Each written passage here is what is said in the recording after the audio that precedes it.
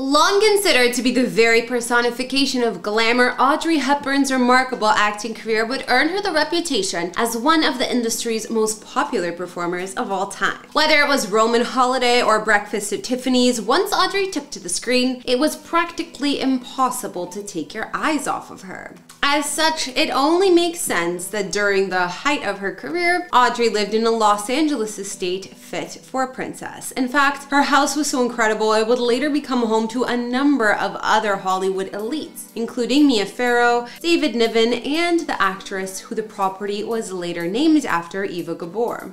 Located in the Los Angeles, California neighborhood of Holmby Hills, the Eva Gabor estate was originally designed and constructed in 1938 by the man referred to as the architect of the stars, Paul Williams. When the unit was complete, it boasted 6 bedrooms, 5.5 bathrooms, a private tennis court, and a detached guest house on a little over 1 acre of land. Audrey lived here alongside her husband Mel Ferrer, and she eventually departed from Hollywood shortly after this marriage ended in 1968. For the most part, however, the design of the house remains the same today, even if the decor has obviously changed in the intervening years. Located behind 2 large and dramatic gates, the house features a brick motor core out front.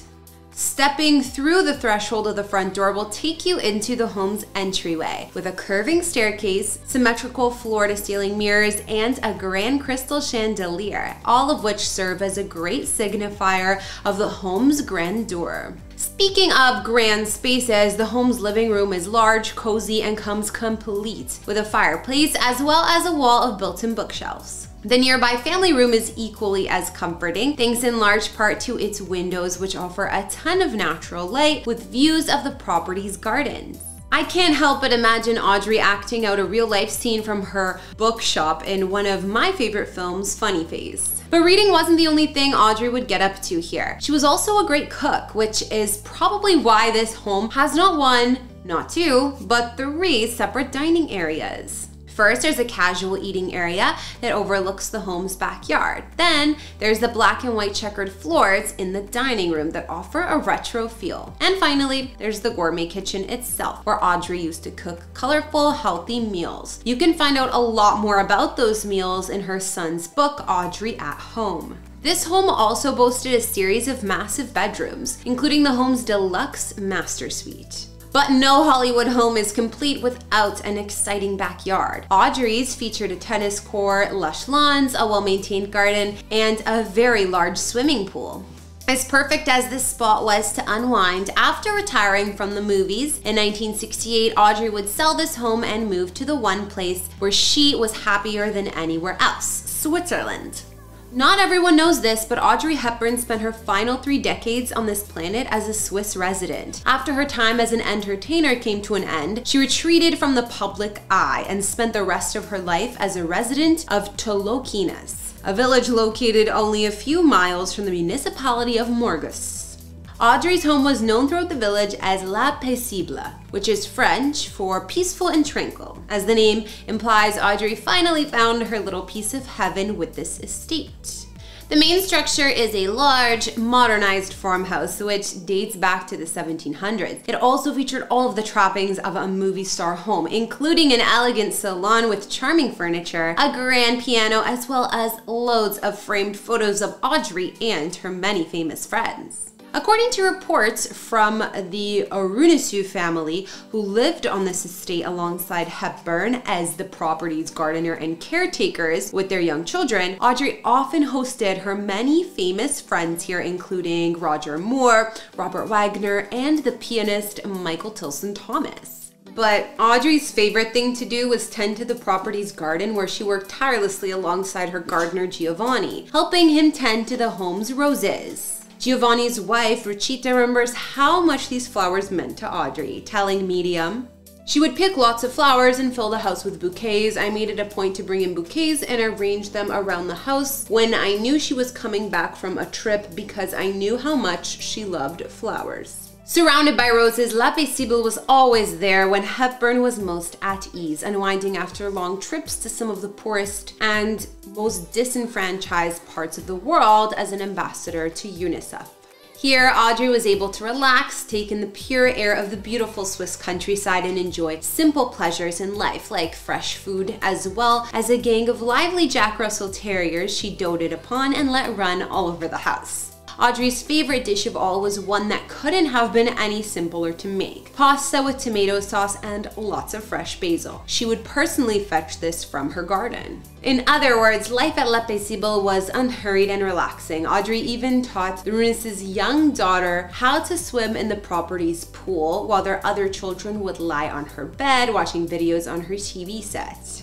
Eventually, this fairy tale life came to an end when Audrey passed away on January 20th, 1993. Several years after her death, this estate was sold. The family living here returned to their native Sardinia and took Audrey's favorite dog Penny with them, caring for her until her death at the age of 19. Hepburn was buried not far from this home in a humble and well-kept grave in the area's small local cemetery, among the village's far less famous residents. Kind of surreal to come across a celebrity's name on such an unassuming stone cross, but according to records, plans to exploit Hepburn's fame and attract visitors to the area failed. A local museum they created in her name is permanently closed, but some of her biggest fans can still follow a map that guides tourists across her former home, favorite cafes, and the town hall where she got married to Italian psychiatrist Andrea Dotti in 1969.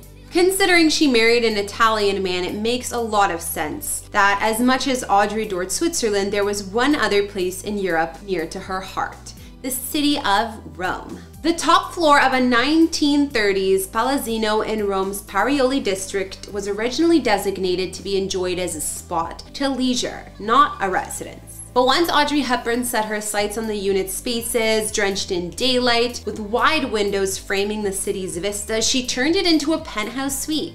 Today, this 5,700 square foot dwelling is owned by a contemporary couple who have brought in Milan designer Cristina Celestino to author a tranquil retreat that feels at home in its urban environment. For starters, the living area not only opens to the terrace, it also faces west to ensure for some sunset views. And the property's bedrooms, they've been sequestered to the home's south wing, which leaves the kitchen and dining areas facing north. Throughout the entire home, tonal floors of classic Italian travertine, as well as bleached oak tiles, have been arranged in a woven pattern. Then there's the muted mint of the entrance hall, which helps bring an instant sense of calm, an aesthetic that's been carried over to the living and dining areas of the home too.